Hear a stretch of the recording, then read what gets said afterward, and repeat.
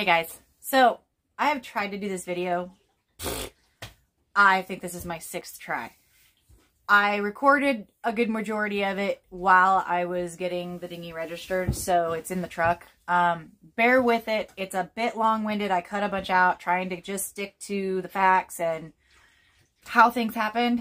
It's because it stewed for like 3 days before I finally decided, you know, I should probably talk about this. Also keep in mind, we are talking about getting surveillance set up.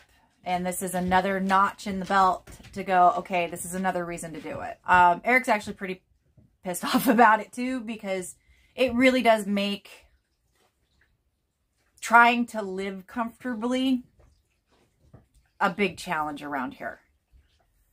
Especially when you're doing all of the work on the vessel that you live on. And you're doing it on the water. But it was enough that they called the police and tried to claim that it had been an extremely long, over-exaggerated amount of time that she had been left by herself, and they were worried she had no food and water. So, but you can always skip this video too. I just felt the need because there's a lot of questions that I know that are going to get asked, and there's a lot of these questions that are probably going to come up or have already come up that I've noticed from my experience you may take something away from. So it's just not okay to approach a stranger's vessel if you've already been told to leave it alone. Good morning, guys. So, of course, it's just another gorgeous day here in Florida. There was a couple of things that kind of happened a couple days ago, but I still really wanted to talk to you guys about it because it was kind of weird. So a couple days ago, Eric was running really late getting off of work, so he wasn't back at the normal time.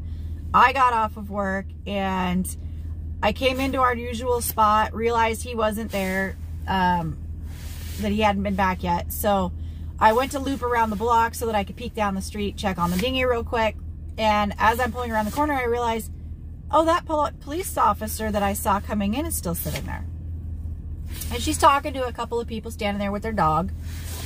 And so she waves me to a stop, and I'm thinking, okay, probably a question about the dinghy or, you know, something. So I stopped, rolled down my window, you know, she came over and said, hey, what's up, dude? It was kind of funny. She kept calling me by male. That was fun, really, because I'm looking at her right in the face and she kept calling me sir. I don't look like a guy. I'm sorry. So, anyway, she tells me that there was a report that, or somebody reported that my dog was sitting there crying. She's been howling for a while. How long has it been since I've been back to the boat? And I said, this morning. And she says, oh, okay, like confused. And I said, we're there every day. We live there. Oh, yeah, because we got a report that said that nobody'd been back in a really long time, and that, you know, the dog had been crying. Typical dog behavior, not a big deal. But apparently these people thought that she was in distress, that they were worried she had no food and water. She'd been out there for a very long time. And I said, no, that's our liveaboard. We're there every day. And Kira has full access to that boat because we leave everything open for her to be able to get down below when she needs to. She has total access to food and water at all times. She probably just got set off by the neighbor's dog barking again, which happens from time to time too. And she just kind of chuckled and said, okay, well, yeah, they were kind of making it out to be like you guys just hadn't been back in a really long time and they were really worried about the dog. And so microchip your pets. That's all I'm saying right now. Because both of them are microchipped. He passed away. Kira's still microchipped. She's got GPS tracking on her. Good luck, you know? Anyway, so what really bothered me about this whole thing, I told the officer, you know, Eric's just running really late. it's really unexpected. Normally he's home way earlier than me. We don't have this issue. There's almost always overlapping somebody's home.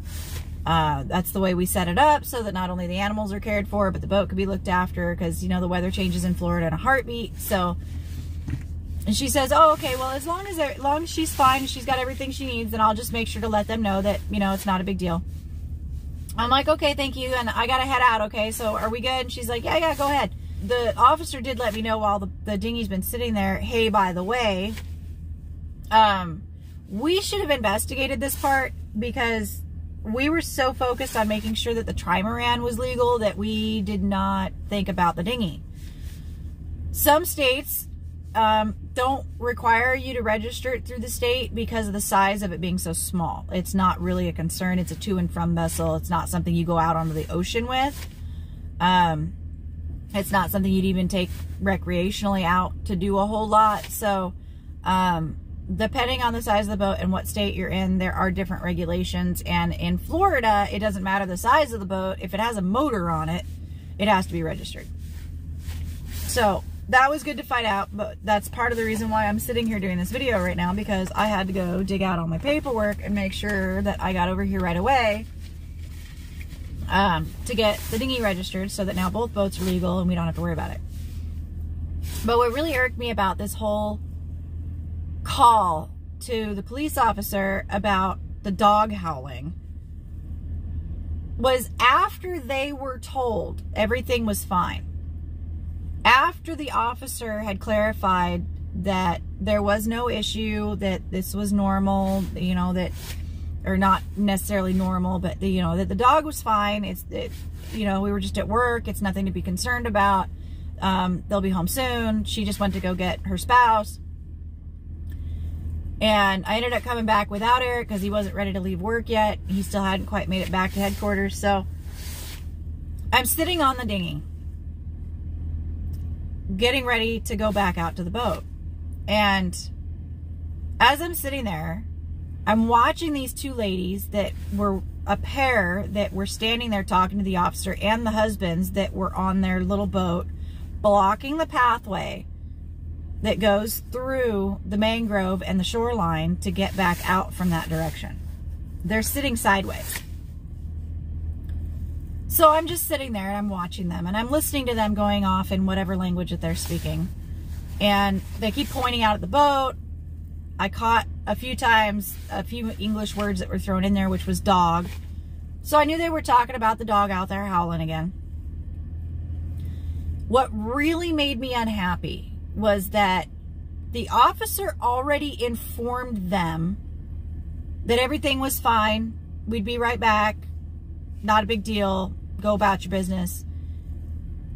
And then I see their teenager coming back on a skidoo from my boat, from the Trimaran. Now I'm really not okay with this. And I flipped, total 180. I am furious. After they had been told to just leave it alone, everything was fine, they sent their kid out there anyway with a container that I can only guess had food in it, and another container that was a half milk jug cut for water. And Kira has food allergies, so I'm really unhappy. They were already told everything was fine and still went out there to leave food and water for a stranger's dog that they'd already been told to leave alone. What really makes me mad about this is if I had come home because of them visiting right up to the dock and messing with her, getting her overexcited. So now she's overexcited and she's going to be that much more vocal because now somebody came to mess with her and she got what she wanted by crying, which was for somebody to come pay attention to her. If she had tried to jump on that skidoo and fallen in the water, something really bad could have happened and I would have been beyond furious. You do not do that, especially after you were already told to leave matters alone. This was an insane attempt to just be entitled enough that you were going to do whatever you wanted anyway. And I don't care what the cultural barrier is. The officers told you not to do anything. And what makes me that much more angry is not only could there have been something that could have happened, but the fact that she has food allergies and I don't know what they fed her.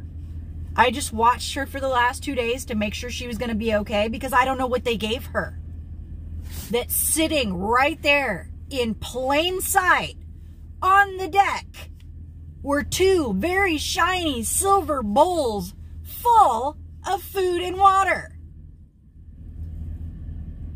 Now, if it were your sailing boat, if it were your liveaboard, anchored at hook, right? We are anchored out. We are off the shore. We are away from people for a reason. It's bad enough we get jackasses trying to cut across our anchor line, even though we are in the middle of a giant wide open space and you still come that close to cut over our anchor line for no other reason other than your own stupidity? To do something that they shouldn't be doing without the owner's permission after you've been told by officers to leave it alone. Because for us, it was a total invasion of privacy. It was a total invasion that they went out there and went out of their way after they'd been told to leave it alone. And they were gone the next morning. They were packing their stuff up the following morning. So it's not even like they were going to hang around and talk to us directly. They never had any intention to. They just were going to be a pest to us because the dog was howling. And if they had gone about their business, they probably wouldn't have even noticed. But it's because they went out there and goofed off on their damn ski-doos and kept getting closer to the boat to investigate something that they had no business investigating. It's frustrating for us, especially because we are anchored out that far so that we would not be bothering anyone. Because we knew the repairs that needed to be done on the Trimaran were going to take us a few months. And we didn't want the generator to bother them. We didn't want the power tools to be bothering them. As far as anybody that lives on the shoreline there. And the neighbors are all really nice. We say good morning every morning that we pass through. Every time we go in for groceries. Every time we go in for more supplies. We're in and out multiple times a day, a lot of the time. And they all know us there. They're all really nice. They know that Eric is former military. He's retired out of the military. They know that I work local. He works local. They're very nice to us. And they actually, one of the neighbors there on the corner actually trimmed back a lot of his bushes to make sure that his surveillance camera got a good look of where the dinghy's sitting for us because he heard about the motor being stolen previously. So a lot of the frustration right now is leave us alone. Leave us alone. We're not vagrants. We're not people who are trying to live here for free. We're not drug addicts or alcoholics. I mean, we don't even really drink. We don't even go out. We stick to our guns. We go to work. We make what we need to make. We do the repairs that need to be done. And we mind our own business.